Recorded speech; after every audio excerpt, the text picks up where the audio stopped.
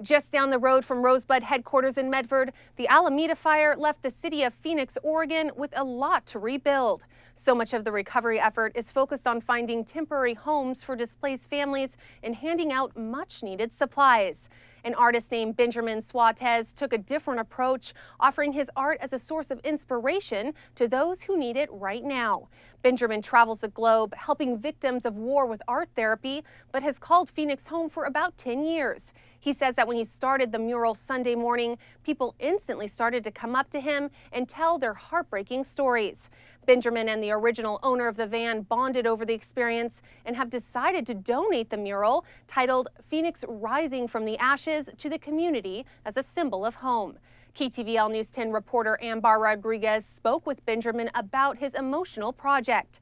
You can see the full story along with how you can help find the mural a permanent home posted at ktvl.com. An international artist who calls Phoenix home drove through town after the Alameda fire destroyed it, making one special stop. News 10's Ambar Rodriguez shows us what he did and why he says it should be a symbol of hope for the community as it heals from the devastation.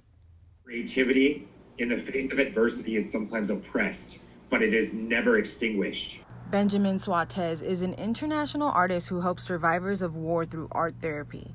Now that his home looks like what he sees around the world, he says he wanted to bring some color to the community covered in ash. Phoenix also means to me that a rising from the ashes and literally like picking ourselves up from the sludge, from the mud, from the despair. Swatez says he is doing his part for a community he loves dearly.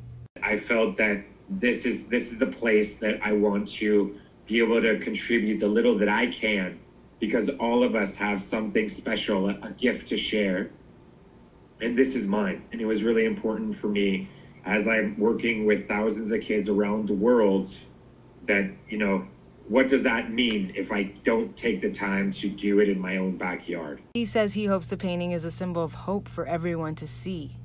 Choosing to take something that is easily seen as a curse and turning it into an opportunity for the community to come together stronger than ever before. With your connection, Ambar Rodriguez, News 10.